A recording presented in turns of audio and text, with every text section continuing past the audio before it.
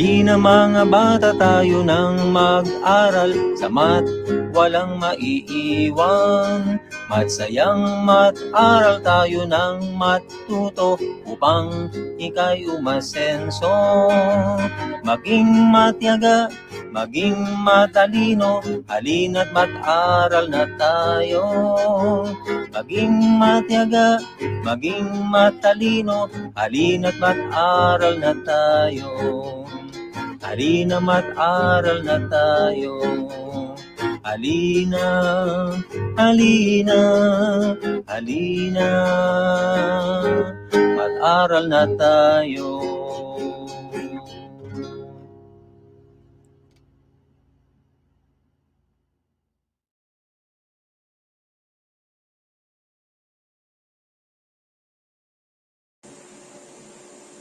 Kumusta mga batang Mandunong? Welcome back to Project SOAR, series of online academic review of Mathematics CLAID Learning Module. I am Ma'am Jessa, a teacher from Andres Bonifacio Integrated School. Inaanyayahan ko ang lahat na nanonood ngayon na i-share ang live video na ito o mag-host ng watch party para makarating pa sa mas maraming batang Mandunong ang ating pagbabalik-aral. Huwag rin kalimutang i-like ang aming official Facebook page, Math Team, Mathematics Teachers of Mandaluyong, at mag-subscribe sa aming official YouTube channel, MTM Channel, para maging updated kayo sa lahat ng aming mga video lessons. Mga batang Mandunong at sa ating mga home learning partners, kanina ay nagbalik-aral tayo para sa ikatlong linggo ng pre-calculus. Sinamahan tayo ni Mr. Collado. Ngayon naman, tayo nang mag-advanced study para sa week 4 ng pre-calculus. Para sa ating reviewer, he is a teacher 1 and now on his 4th year of teaching at Highway Hills Integrated School. He graduated cum laude at Pangasinan State University, Bayambang, an NTAP trainer and an international math Olympiad trainer. He is also a research consultant, a research presenter, DRRM coordinator, badminton coach, and a chairman of Project SOAR. Nahulaan niyo na ba kung sino? Let us all welcome back Mr. Reynaldo C. Collado Jr. Maraming salamat, Ma'am Jessa, for that wonderful introduction. Good evening po sa ating mga batang Manduno, and I hope you're still there. If you are still there, kindly like and subscribe to our MTM channel, and please do not forget to follow our official Facebook page, Math Team Mathematics Teachers Association of Mandaluyong. So for tonight's session, we are going to have an advanced study about hyperbola. So this is in preparation for your week 4 of pre-calculus. I hope you will listen carefully at alam ko marami kayong matututunan rito. So, what are we waiting for? Let us begin. Good afternoon, everyone. So for today, for week 4, we are going to do an advanced study about hyperbolas. So, kung maaalala ninyo, this is also the mentioned part of a conic section. So just to review, we have already discussed 3 conic sections, namely circles, parabolas, and ellipses. Kanina na-discuss natin yung ellipse. So the 4th one is a hyperbola or are hyperbolas. So ano nga ba ang hyperbolas?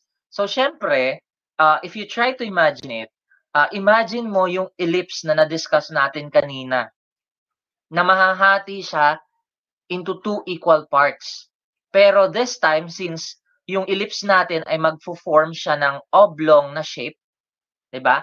Babalik ta rin natin, imi-mirror image natin at magfo-form siya ng either dalawang klase ng shapes. So ano ba yung shapes na yon? Ang tawag natin doon ay hyperbola. So let's start with the first. So the first type is the butterfly na tinatawag. So pag sinabi nating butterfly, try to focus on the screen, no? So when we say butterfly, meron siyang parang mabubuong wings ng butterfly. Ayan, no? So merong dalawang curve na nakaharap sa right at sa left. Identical curve silang dalawa. So paano natin masasabi na ito ay butterfly? So later on, madidiscuss pa natin. Bakit siya tinawag na butterfly? So resembling kasi siya ng shape ng butterfly. So syempre, katulad ng ellipse, may mga parts din ang ating hyperbola. So ano-ano nga ba yung parts na yon? So let us start first. Before we do that, let us start with the equation form. Kapag butterfly, yung itsura ng graph natin, ano ba yung equation form? So with the center at HK, ang equation form natin ay x minus h squared over a squared minus y minus k squared over b squared equals 1. So yan ang equation form natin. Tatandaan, kapag butterfly ang shape, ang nauunang variable ay x lamang. Okay, tatandaan po yon. Pag nahuli yung y, or pangalawa yung y, butterfly yung shape natin. At mapapansin ninyo, kung ikukumpara natin siya sa equation ng ellipse, halos parehas. Ano lang ang pinagkaiba? Ang pinagkaiba nila, minus yung nasa pagitan ng x minus h, saka nung y minus k. So, ibig sabihin, ito ang form ng equation natin kapag butterfly ang shape. So, I hope you understood that. Siyempre, meron din tayong mga parts. Di yan mawawala. At merong mga identical parts tayong makikita sa ellipse at parabola. So sa hyperbola, meron tayong center. Siyempre, ang center ay nasa gitna. So ayan, yung tinuturo ng ating arrow dito. So ang center, generally, ay nasa HK. Sir, di ba yung ellipse natin ay merong center at the origin? Yes, meron din, center at the origin. Pero just to have a discussion, general discussion about hyperbola, ang gagawin natin is i-assume natin na ang center ay nasa HK.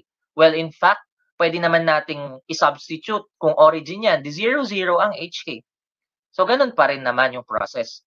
To make the discussion general, gagawin na natin the center at HK. Alright. So, yun yung center natin at HK. How about the vertices?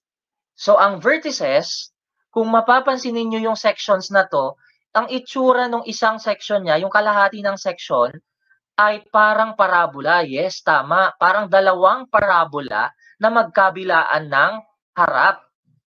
So, yun yung hyperbola. So, ibig sabihin sa parabola, di ba may vertex tayo? Sa ellipse may vertex tayo. Saan nga ulit makikita yon? Makikita yon sa gitnang part ng curve natin. So, alin dito ang vertices? Itong dalawang red dots na malalaki dito. Sila yung vertices. Okay?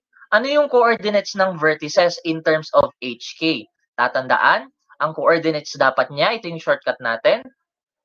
Okay, ayan yung vertices natin. Ang shortcut natin, kapag ang shape niya ay butterfly, is H plus or minus A, comma, K. So mamaya madidiscuss pa natin paano natin magagamit tong table na to. So ito ang tip number 1 ko sa inyo para mas madali ang solving natin sa hyperbola or sa ellipse or sa kahit na anong conic section. Gawa kayo ng notes ninyo kung saan nakasummarize sa isang table yung mga formula or yung mga shortcut. Para kapag nakamit kayo ng isang situation at alam nyo na yung form ng equation, madali nyo nang pupuntahan yung notes ninyo. Okay, so ganun lang yon. So ngayon naman, after we have identified the vertices, meron din namang co-vertices. Okay, tandaan muna bago tayo pumunta sa co-vertices, yung distansya mula sa center papunta sa vertex ay yun yung A. O, di ba? So, sir, di ba may A din tayo sa ellipse? Tama po. So, yan din po yon. May A din tayo sa hyperbola. So, tandaan, mula sa center, papunta sa vertex, A yan. So, ibig sabihin, pag pupunta rin ako dito sa kaliwa, A rin yan. Okay? At syempre, ito na nga yung hinahanap natin kanina, yung co-vertices. So, mapapansin nyo lagi, si vertex at si co-vertex, bumubuo yan lagi ng cross na pattern. Hindi sila pwedeng magkasama. Palagi silang perpendicular sa isa't isa. So, kung ito yung vertex, yung kabila naman niya, dito, yan naman yung co-vertex o yung ating co-vertices. So, paano makukuha yung kanyang coordinates? So, ang coordinates niya ay h, k plus or minus b. Okay, so mapapansin nyo, madali lang ito kung meron na tayong h, k, a, and b. Okay, tuloy natin. So, ano naman yung distance mula sa center papunta sa co-vertex? Yun naman yung B. Okay. Tatandaan po yun, ha? So, may A na tayo. Ang A natin from center to vertex. Ang B natin from center to co-vertex. Okay. Meron namang yellow arrow na lumabas dito. Ano naman ito? Yan yung ating focus. Okay? At ang focus, ang distance ng focus papunta sa center, yan naman ay C. O, di ba? Pamilyar na pamilyar kasi sa ellipse meron din tayong A, B, and C. Kaya lang, pansinin ninyo, nung sa ellipse, ang pinakamahaba ay si A. Ngayon, dito sa hyperbola, ang pinakamahaba na ay si C. Okay. So, mag-iiba mamaya yung Pythagorean theorem na identity na gagamitin natin para sa ellipse. Kumpara sa ellipse para dito sa hyperbola. Okay. So, yan yung focus. Dalawa, syempre, yung focus kasi dalawa yung vertex. Okay. Alright. Let's have transverse axis. Okay. So, ano ba yung transverse axis? Kung may gagawa ka ng line na dadaan sa ating vertex, ang tawag dyan ay transverse axis. Pwede rin nating sabihin na yan yung major axis. Okay? Pero yung major axis, kailangan dito lang sa vertex, papunta sa isa pang vertex, ha? So, dadaan ni transverse axis, si major axis. Okay. So, ang transverse axis ng hyperbola na ang shape or ang orientation ay butterfly with this form of equation na uuna si x, ang transverse axis niyan ay horizontal. Okay? Ano ba ang length ng transverse axis? 2a. So, yan na yung sinasabi ko kanina. Yung major axis natin ay laging 2a. Transverse length or transverse axis or major axis, parehas lang po yun. Okay. So, syempre, kapag merong transverse axis, may major axis, meron din tayong minor axis. At ito yung conjugate axis. Napalitan lang ng pangalan, pero siya rin po yun. Conjugate axis is also the minor axis. So, yan yung distance mula sa co-vertex papunta sa isa pang co-vertex. So, ilang B yun? So, kung titignan natin, 2 B ang madadaan niya. Kaya ang conjugate axis natin ay 2B or conjugate length. Ano naman yung direction niya? So, kung horizontal yung transverse axis, ano bang kabaliktaran ng horizontal? Ang kabaliktaran niya ay vertical. Okay. So, ganun lang kasimple. At ang conjugate length, nabanggit na natin kanina, 2 B yan mula sa co-vertex papunta sa isa pang co-vertex. So, 2 B ang haba niya. So, 2B. Okay. And then, kapag mapapansin natin, meron tayong dalawang asymptotes dito. Ano yung asymptotes? Yung lines na magdidikta na ang isang curve ay nag-a-approach sa kanya, pero kailanman ay hindi niya matatamaan. So, itong yellow broken lines natin, yan yung asymptotes. Okay. So, mamaya, i-graph kasi natin ang hyperbola mamaya. So, kailangan alam din natin yan. And also, we have this Pythagorean identity for hyperbola. Okay? Huwag niyong kukunin ang Pythagorean identity sa ellipse kasi magkaiba sila. Kasi nga po, magkaiba tayo ng length ng C, A, and B. Okay, so ang ating Pythagorean identity para sa hyperbola, tatandaan, ay C squared equals A squared plus B squared. Ito yung original na Pythagorean theorem. Okay, so now that we have this Pythagorean identity, ano naman yung coordinates ng foci kapag butterfly shape? Ang coordinates ng foci ay, okay, ano nga ba? Okay, H plus or minus C, comma, K. Ay, sir, napapansin ko, sir, parang katulad din siya ng ellipse. Tama po yun. Yung mga shortcut natin sa ellipse from the previous session, meron din siya, parehas din siya sa ating mga coordinates sa vertices, co-vertices, tsaka sa foci. Basta parehas po ng orientation, ha? So, pag butterfly, horizontal yun. Siyempre, ang ellipse natin, pag horizontal, ganun din naman. Okay. Ang nadagdag lang po dito ay actually yung huling part, which is the asymptote, itong broken lines natin na yellow. So, may equation po yan. Ang equation yan ay y equals plus or minus b over a times the quantity of x minus h plus k. Ayan, o baka sabihin niyo, ano ba yan sir, ang dami-dami namang formula. Pwede nyo naman kasing ilista to lahat. Tapos ito yung magiging guide ninyo para mahanap yung mga unknowns mamaya. So I hope nagkaroon kayo ng listahan sa ngayon. So make sure na na-screenshot na ninyo ito para magamit natin sa mga susunod na pahina. Okay, let us proceed with the second type of hyperbola.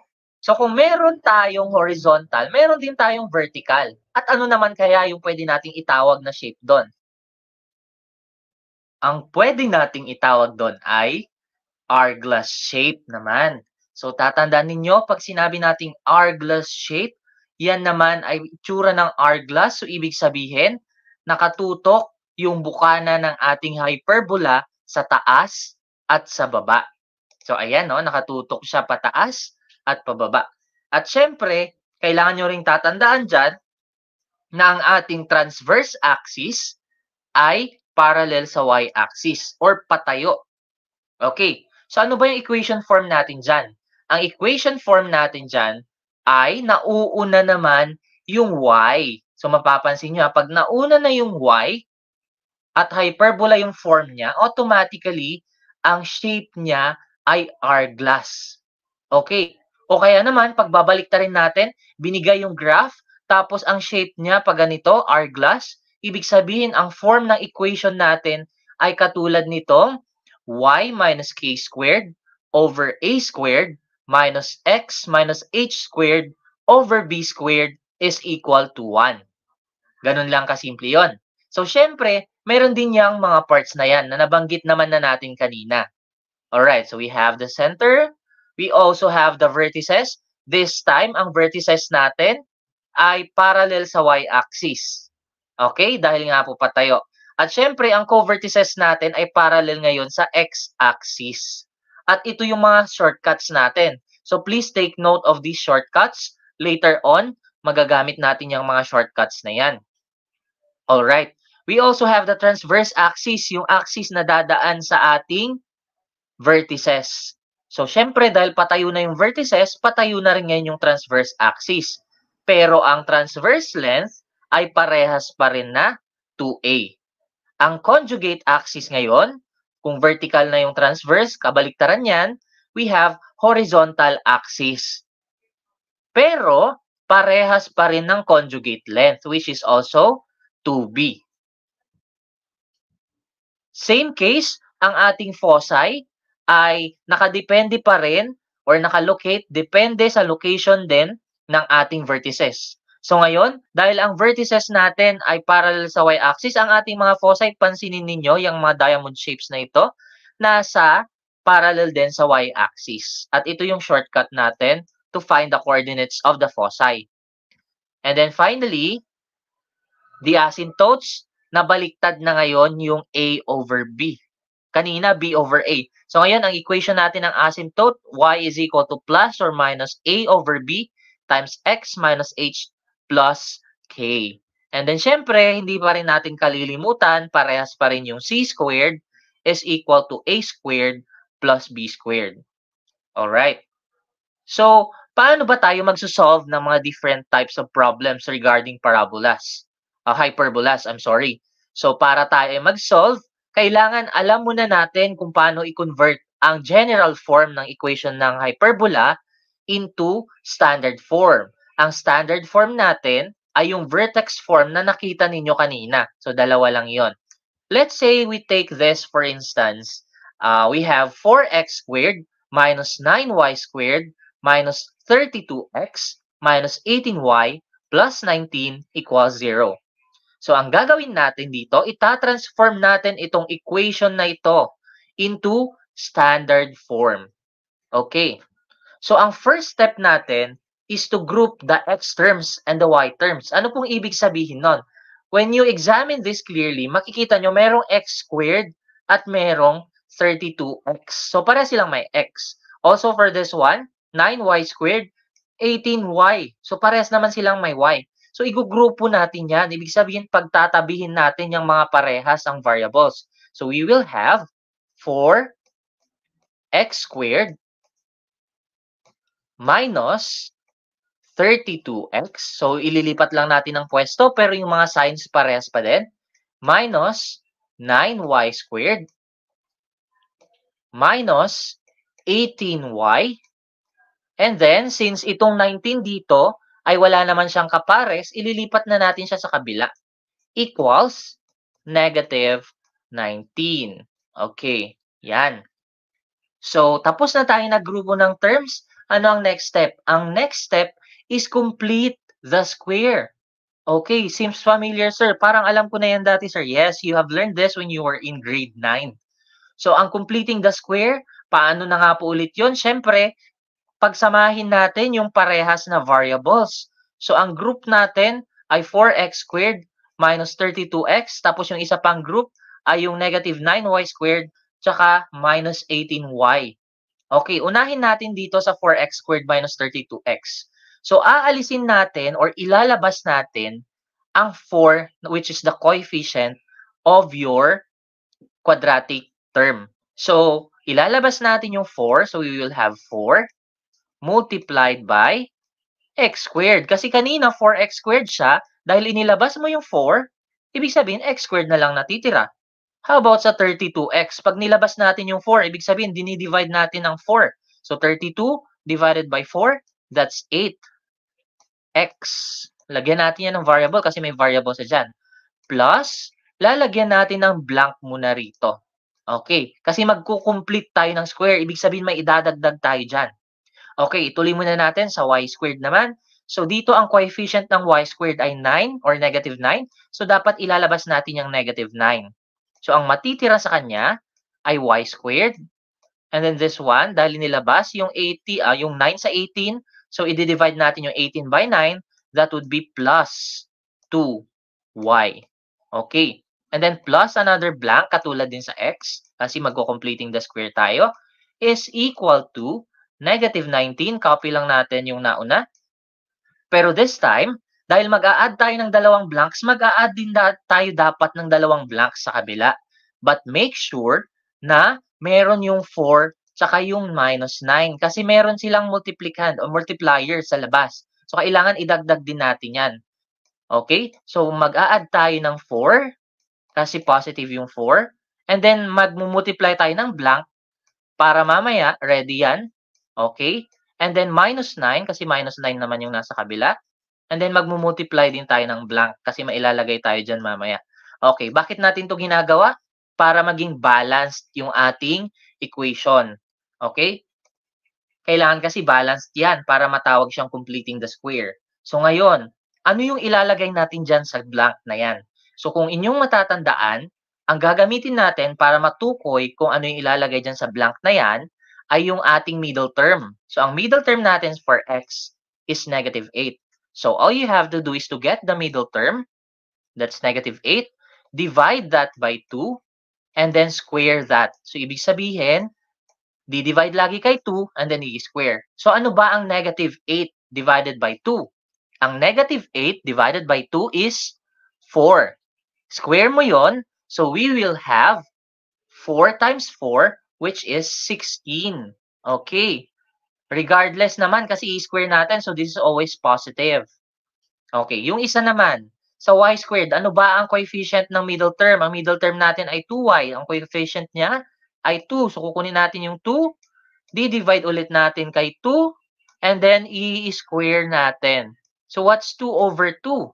2 over 2 is 1. Squared, that's 1 times 1, which is equal to 1. So, kung ano ang nilagay natin sa kaliwa, ganun din ang ilalagay sa kanan. So, naglagay tayo ng 16 sa 4.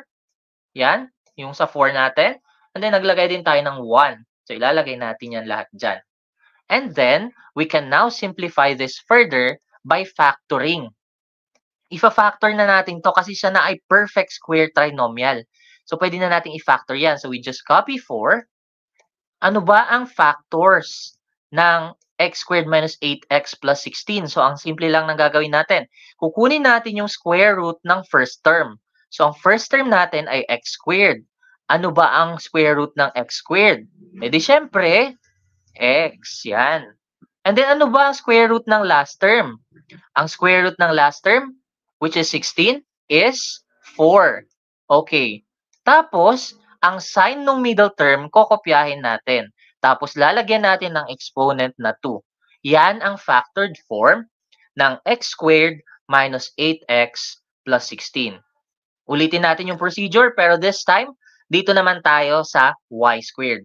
So, minus 9, just copy that. Okay? And then, ready your parentheses. Then, extract the square root of the first term. So, ang square root ng y squared ay y. Okay. Ano naman ang square root ng 1? Siyempre, 1 din yan. Tapos, kopyahin natin yung sign ng middle term. So, positive.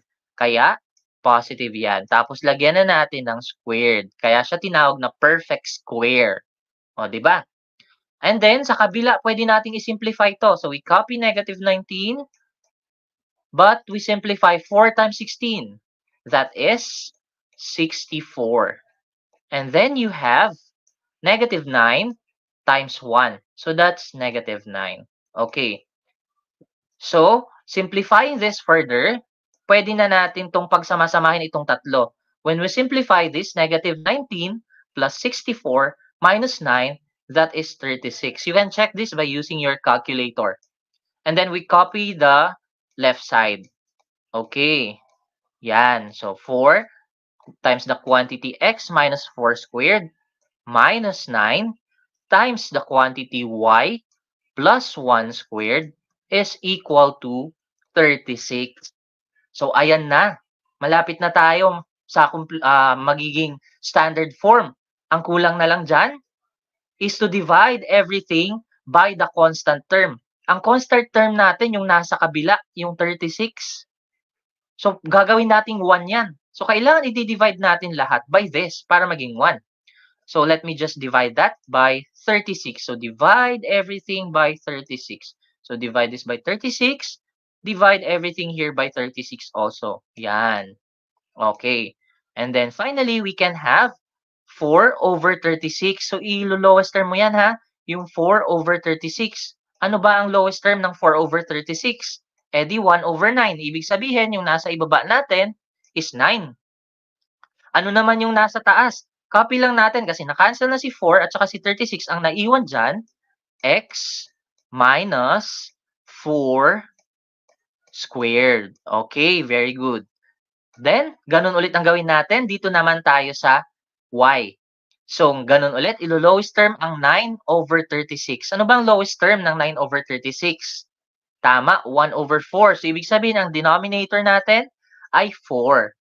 Okay, and then naiwan na lang dyan si y plus 1 squared. Okay, and finally, sa right side, we have 36 divided by 36. That's 1. So, yan na po ang ating standard form. O, di ba? So, susundan lang lagi ang steps para makuha ang conversion from general form to standard form. Okay.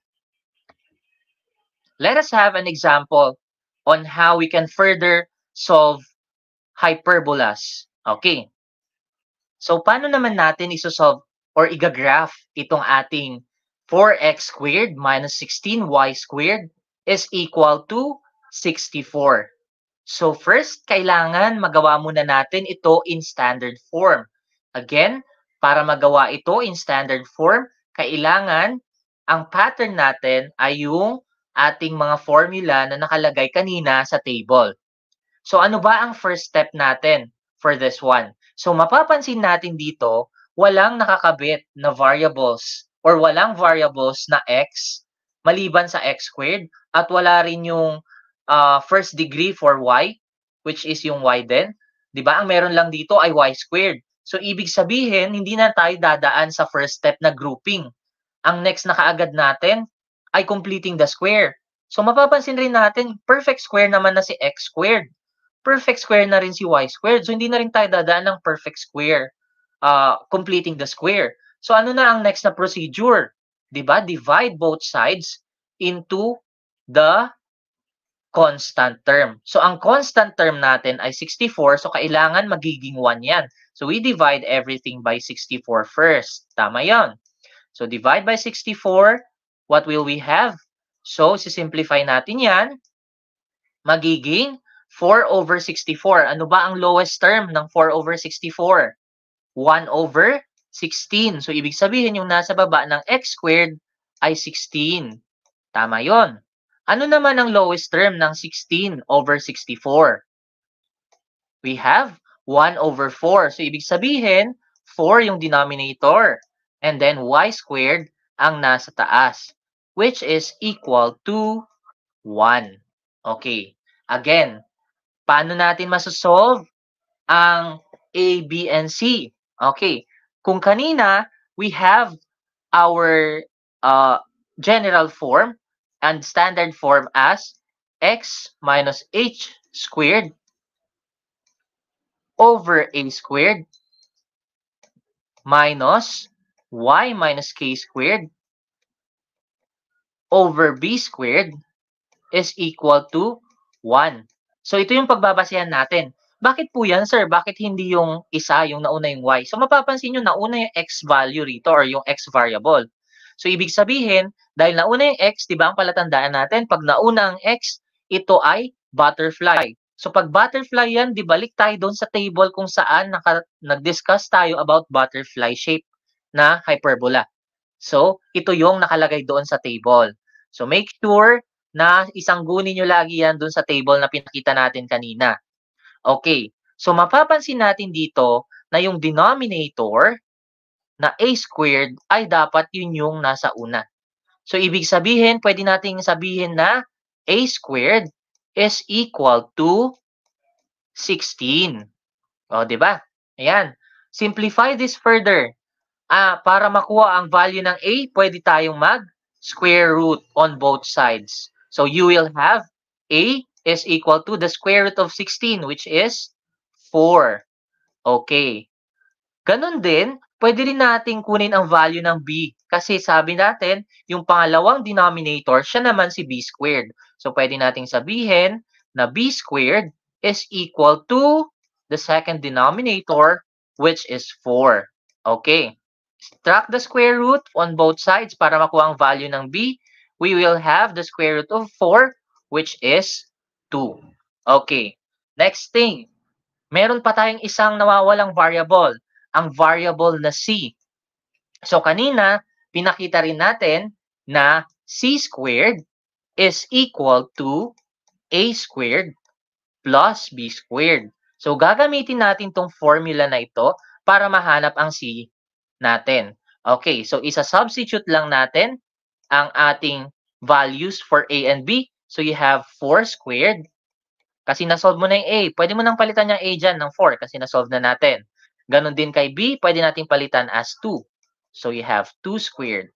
Okay, simplify that. You will have c squared is equal to 4 squared. That's 16. Plus 2 squared. That's 4. So, ibig sabihin 16 plus 4, that's 20. Okay, so c squared is equal to 20. Next step, paano natin kukunin si c? So, we extract the square root on both sides. Yan. So, pwede kayong gumamit ng calculator dito kasi hindi siya exact. Or pwede rin namang i-factor natin tong 20 into 2 factors in such a way na yung isang factor ay perfect square. So, you have 4 times 5. Okay. Yan, perfect square si 4. So, pwede natin extract ang square root. We leave it outside. So, you will have 2 square root of 5. Yan naman ang value ng c. And then, after that, pwede na rin nating hanapin ang center.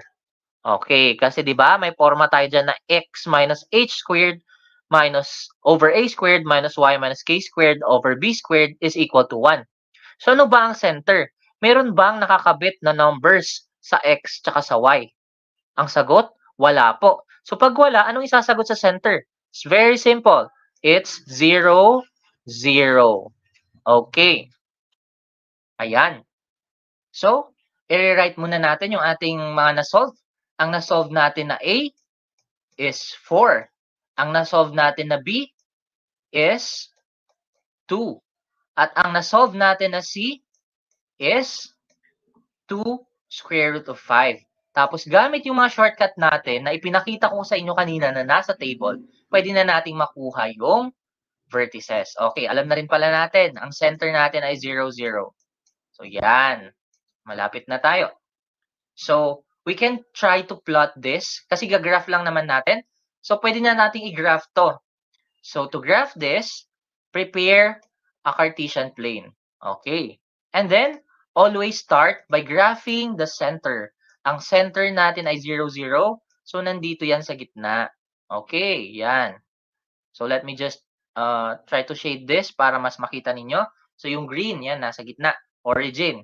And then, ano ang gagawin natin? Isipin natin, ano ba yung shape nito? Ito ba ay butterfly or ito ba ay hourglass? Di ba? Alam natin kanina, pag nauna ang X, ano ulit ang shape? Ang shape natin ay butterfly. So, pwede tayong gumawa ng guide natin dito sa gilid sa taas. Na ang shape niya ay butterfly, so dapat ganyan yung curve. Okay, yan na yung guide natin. Para hindi na tayo mawawala. Okay, after that, pwede na natin kunin or i-plot ang ating A. Nasaan ba ang A? Ang A natin ay horizontal. Kasi ganito, butterfly siya eh. So, horizontal, magbibilang tayo ng 4 units. So, 1, 2, 3, 4. 4 units pa kanan. There you have it. And then, 4 units pa kaliwa. So, you have 1, 2, 3, 4. Okay, yan. So, meron na tayong vertices. Yan na yung vertices natin. So, paano naman natin kunin ang co-vertices? Pataas naman, tsaka pababa. So, pag pataas, tsaka pababa, ang gagamitin naman natin na point ay si B, which is 2. So, dalawang beses tayo, aakyat tayo, kasi pataas. So, nandito yung point na yon. Yan yung co-vertex natin. And then, bababa din tayo ng dalawang beses. So, nandito naman siya sa negative 2. Yan. So, meron na tayong co-vertex. Next, pwede nyong i-convert ang 2 square root of 5 o yung C into decimal para mas ma-locate natin siya sa Cartesian plane. So, ano ba ang equivalent ng 2 square root of 5 into decimal? When you use a calculator, you can get that. At yun ay approximately 4.47. Ayan. So, pwede na nating ma-plot yung 4.47. Ano ba yung direksyon ng C? Ang direksyon ng C ay kung nasaan ang A. So, ito yung A. Horizontal siya. So, nandito rin dapat yung C. At bibilang tayo ng 4.47 units. Ibig sabihin no, nasa pagitan siya ng 4 tsaka 5. So, ito na yung 4, yung ating nasa vertex. So, nandito siya banda. Nandyan yung focus. Nandun din naman sa kabila. Okay? Yan. So, meron na tayong na-plot na A, B, and C. Pwede na ba nating iguhit ang hyperbola? Yes, pwede na. So, what's the next step? Ganito ang gawin natin. Guguhit tayo ng vertical and horizontal segments para makabuo muna ng rectangle shape. So, paano yun? So, magsisimula tayo dito sa vertex. Guguhit tayo hanggang sumagad siya dito sa part ng ating co-vertex. So, parang imaginary line, guguhit tayo ng rectangle. So, hihinto siya dyan kasi nandyan yung vertex. Ibababa natin yan at iikot natin siya sa mga points na nagawa natin sa vertex tsaka sa co-vertex. So, parang ganito. Kailangan may mabuo kang rectangle. Hindi dapat katapat ng focus na nakuha mo kanina. Dapat vertex tsaka co-vertex lang. Yan. Bakit ginagawa mo yan, sir? Para makuha natin yung asymptotes natin. So, para makuha yung asymptotes, ang kailangan lang ay i-connect yung mga edges nitong ating rectangle na nagawa. So, ito, gagawa tayo ng X dyan, ng X na shape.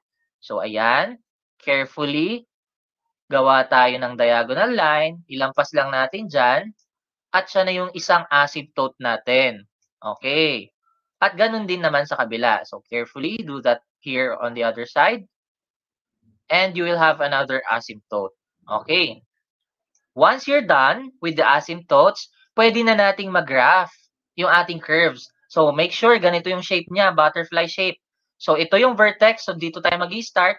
Kailangan, gagawa tayo ng curve na hindi tatama dito pero nag-a-approach siya sa asymptote. So, parang ganito.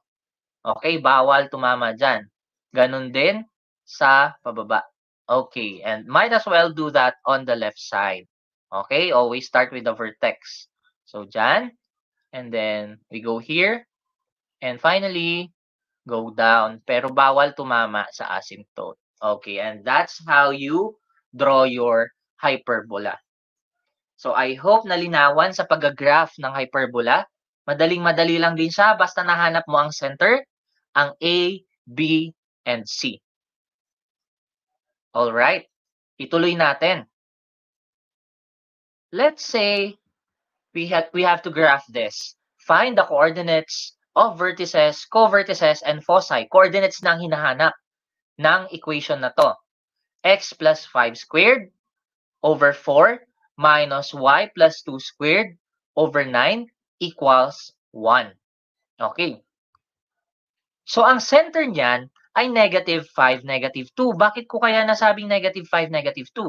Again, yung mga nakakabit sa X tsaka sa Y, yung mga nakasama ng X tsaka Y, yun yung H and K. So, ang partners, si X tsaka si H, and si Y tsaka si K. Eh, di ba, ang center natin is always at HK.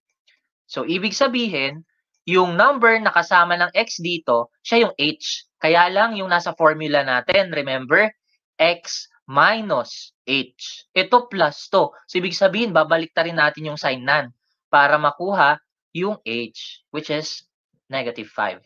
Okay, ganun din naman, yung kasama ng Y is yung K, kaya lang plus ulit siya. So, dapat babaliktarin yung sign kasi yung original equation natin ay minus. So, mababaliktad din yung plus 2, magiging minus 2. And we have this center at negative 5, negative 2. Alright, I hope that's clear. Ano naman ang shape niya? Butterfly shape pa rin kasi nauna pa rin nakasulat ang X kaysa sa Y. O, di ba? X muna ang isinulat bago yung Y. So, pag X muna ang sinulat bago yung Y, butterfly shape tayo. So, pwede mo nang i-visualize ang butterfly shape. Kailangan yung graph mo pa-butterfly. Okay? Ganyan. Next. Since A is equal to 2 and B is equal to 3, paano naman natin nakuha yan? Sir, bakit parang ang bilis mo mag-solve? A is equal to 2, B is equal to 3. Saan mo po nakuha yan? Yun po yung A, yun yung nakakabit or nasa ibaba ng variable na nasa umpisa ng ating equation. So, X yung nasa umpisa ng ating equation, siya yung nauna. Ang denominator natin ay 4. I-square root lang natin yan at makukuha na si A. Okay. Ganon din naman, yung denominator ng second quantity natin, which is 9, i-square root mo lang yan, makukuha na si B. Okay. That as simple as that. So, since meron na tayong A and B, pwede na rin nating mahanap ang vertices. Ang vertices natin ay gagamit yung points na A and B as well as H and K. Kung babalikan nyo yung table natin ng mga shortcuts, ano ang value or ano yung shortcut natin para sa vertices kapag ang shape ay butterfly? So, ito po yon. H plus and minus A, comma, K. So, yun lang yung ating shortcut. So, ibig sabihin, ipapalit mo lang yung H na nakuha natin, which is negative 5. So, negative 5 plus minus A, or so plus minus 2 ang mangyayari, comma, negative 2 kasi yung K natin ay negative 2. Okay, ganun lang kasimple. And then you can simplify this further para makuha yung ating dalawang set of points. We will have negative 5 plus 2 muna. So that's negative 3, comma, negative 2. And ano yung isa? Yung minus naman gawin natin. Negative 5 minus 2. That's negative 7, comma, negative 2. Yan. So meron na tayong vertices. Ano naman ang co-vertices? Ang co-vertices naman ay nakadepende naman sa B tsaka sa H and K. So, ang co-vertices, gamit ang ating shortcut, makukuha natin naman yan by using the shortcut H, comma, K plus minus B. Yan naman ang shortcut natin. Okay, so isasalpak mo lang yung value ng H, which is negative 5. And then salpak lang din natin ang value ng K, which is negative 2. And then plus minus yung value ng B na nasolve natin, which is 3. Yan. So simplify that further, makukuha natin na ang first point natin ay negative 5. Okay, ano ang pares ng negative 5. Negative 2 plus 3 muna, that's positive 1. At ano yung isa? We also have negative 5. Then negative 2 minus 3, that's also negative 5. Okay, so dalawa na yung points natin. Ibig sabihin, nakuha na natin yung co-vertices. So may vertices na, may co-vertices na. Ano pang nawawala? Yung value ng C. Paano ulit kunin ang value ng C? So para mahanap ang focus, kailangan natin ng value ng C. Gamit ang C squared equals A squared plus B squared. So isa-substitute lang natin yung value ng A and B. So C squared equals A, which is 2. So magiging 2 squared, kaya may 4 dito. And then you have B squared, which is 3. So 3 squared is 9. So 3 plus 9, 13. So ang value ng C ay positive or negative square root of 13 kasi C squared pa lang siya dyan. Kaya kailangan i-square root yan. Yan. Again, pwede nyong i-calculator yan para makuha yung exact na value ng C. Okay? And then gamitin na natin yon para makuha yung focus points. Ano ba yung shortcut natin sa focus points? Tignan natin ulit sa table. So tignan nyo yung screenshot ninyo sa table kanina. Ang shortcut natin ng focus is H plus or minus C, comma, K. Tapos salpak-salpak na lang tayo dyan. Ang H ay negative 5, ang C ay square root of 13, at ang K ay negative 2. Ayan. So meron na tayong points ng focus. At pwede na nating i-graph ito. Okay? So i-graph natin using the points that we had. So starting with the center is at negative 5, negative 2. So tignan natin. 1, 2, 3, 4, 5. Dito yon. And then negative 2. So nandito siya. So ang center natin ay itong red point na to. Next. Ang next na ipa-plot natin is yung ating vertex. Negative 3, negative 2. So negative 3. Ito yun. Negative 2. Okay. So yan.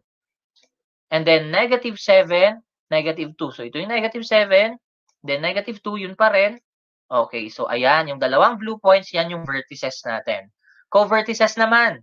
Ang co-vertices natin, negative 5, 1. So ito yon, negative 5.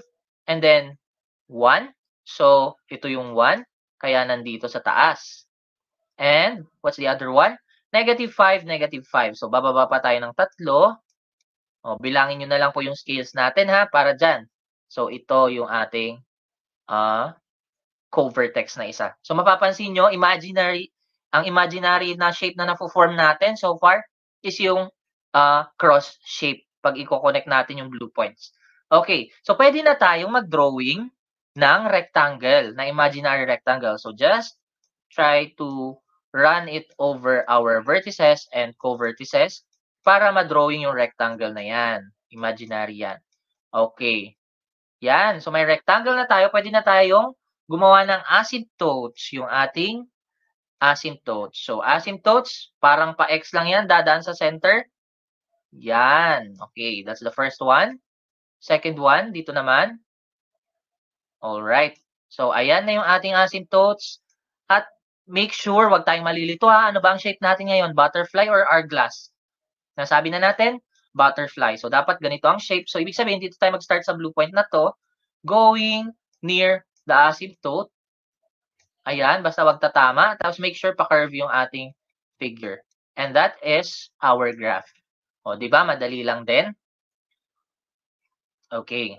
So that's how you graph another set of equation in the form x minus h squared over 4 or x minus h squared over a squared minus y minus k squared over b squared equals 1 or yung ating standard form. Ganyan lang po mag-graph. Let us continue. Let us try this one. Find the coordinates of the vertices, co-vertices, and foci of this equation. Yan. So, i-observe natin ang equation.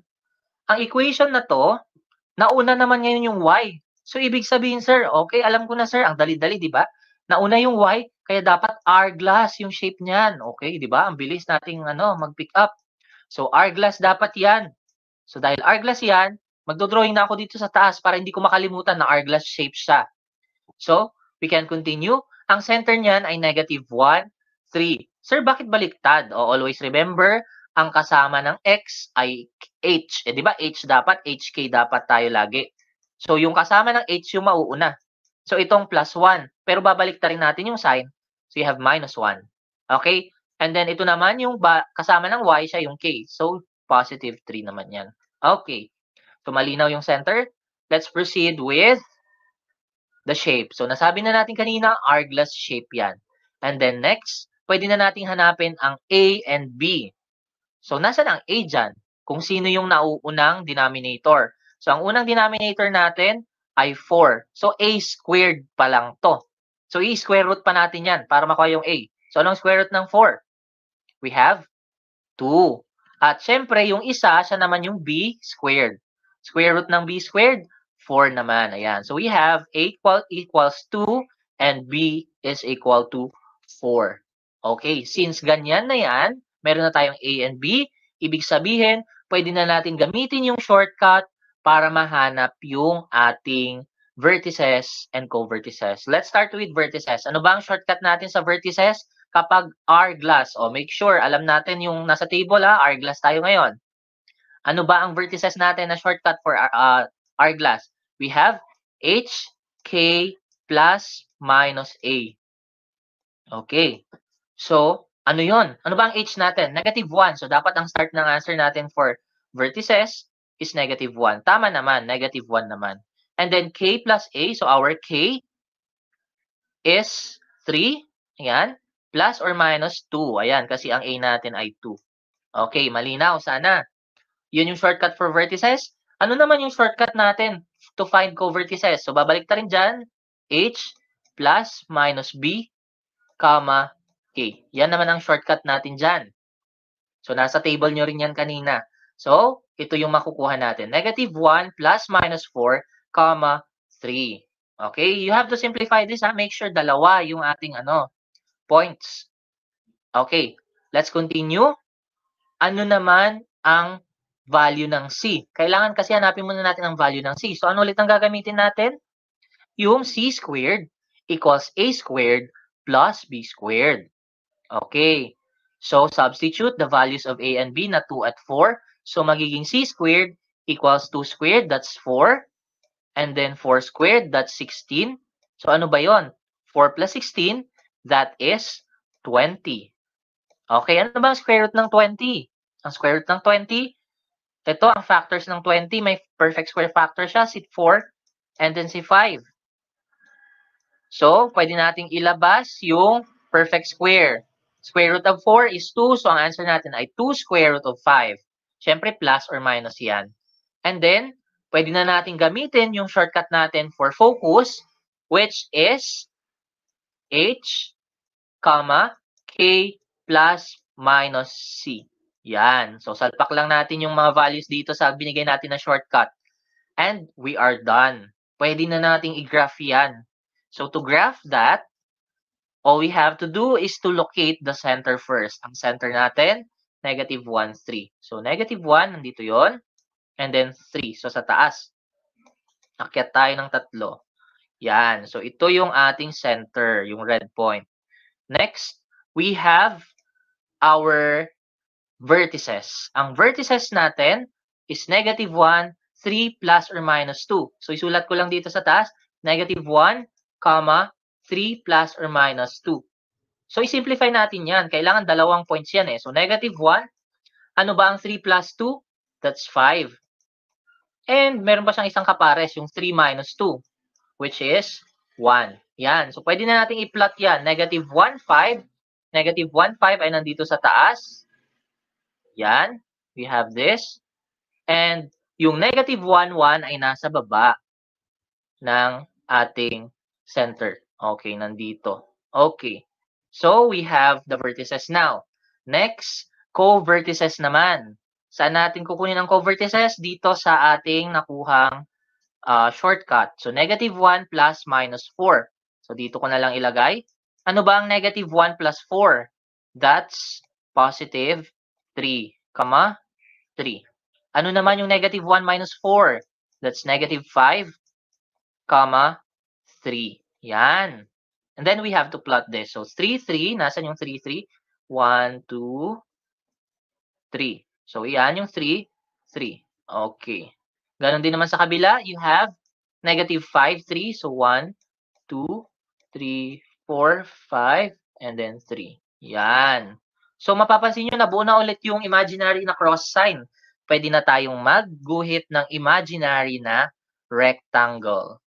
So, gawin na natin. Ayan. Just always remember, ang boundaries natin ay yung vertices and co-vertices. Di dapat tayo lalampas dyan. Yan. And then, pag mayroon ng imaginary rectangle, pwede na rin tayong gumuhit ng ating x o yung ating asymptote. So, dadaan lang yan dyan sa dulo at dulo ng rectangles. Yan. Sa kabila din. Okay. Yan. And then, finally, pwede na nating i-graph yung curve. Nasaan ba yung curve dyan? O balik tayo sa shape. Ang shape natin ay hourglass. So, hourglass, pataas, pababa. So, ito yon. Itong green na dots, hindi yung blue. Kasi pag blue, butterfly yon. So, dahil hourglass siya, puntahan lang natin near the asymptote. Mag-curve lang tayo dyan. And we're done. Okay, same case on the bottom part. And you're done. Okay, so yan na yung graph natin ng hyperbola. Okay, I hope you are still following. If not, pwede naman tayong mag-comment sa comment section with your corresponding question. Okay, let's continue. Let us say na hindi naman binigay yung equation, pero binigay yung ating vertices at yung conjugate axis length. Makukuha kaya natin yung ating equation? Hahanapin naman natin ang ating equation. So obviously, yes, makukuha natin gamit itong dalawa.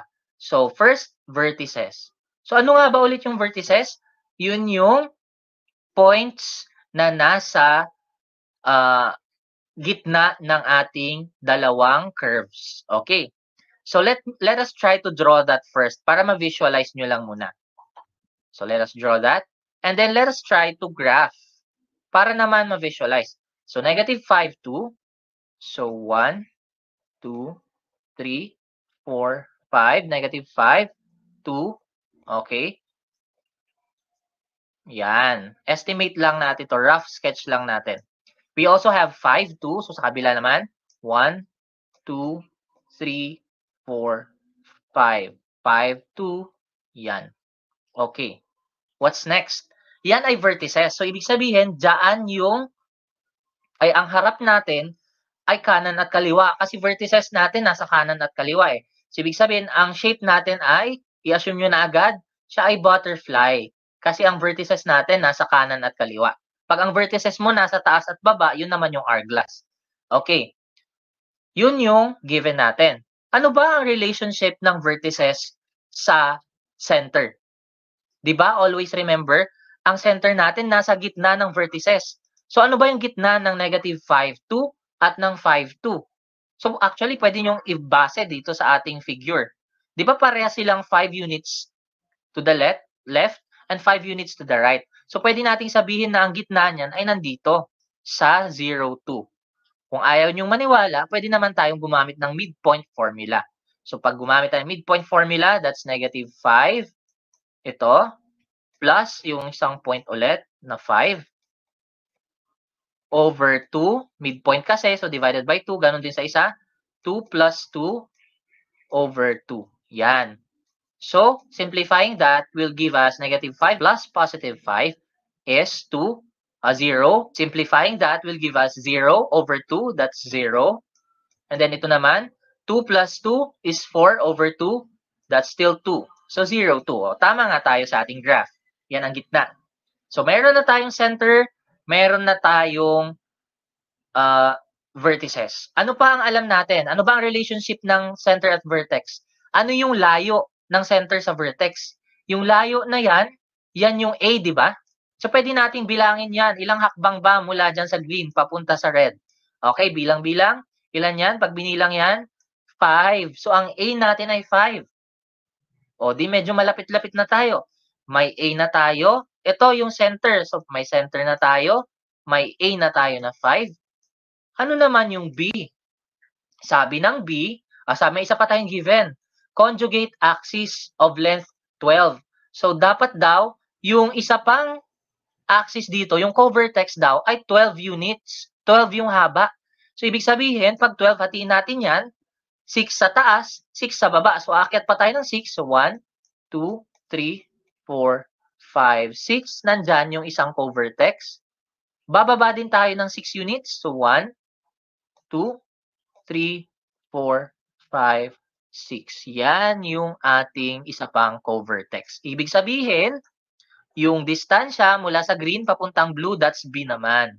At ano ang value ng B? Bilangin natin. Nasabi na natin kanina, 6 na hakbang yan. So, ang value ng B ay 6. Okay. So, we have A, we have B. Meron na rin tayong center. Therefore, pwede na rin nating makuha ang ating equation. Ano ba ang equation natin?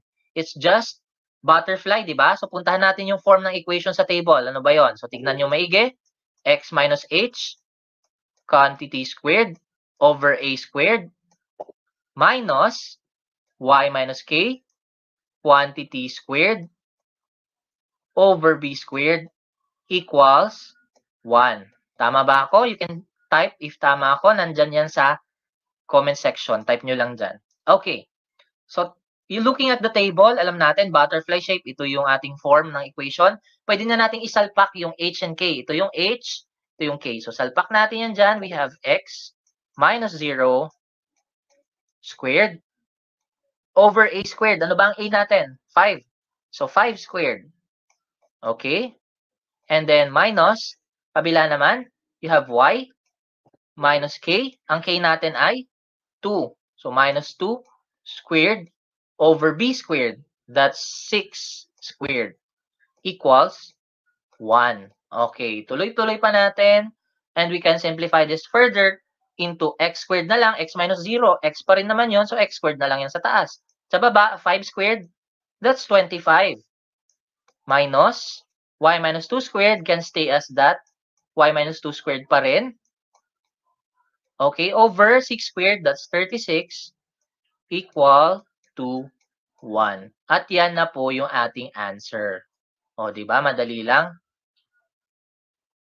Thank you very much for listening.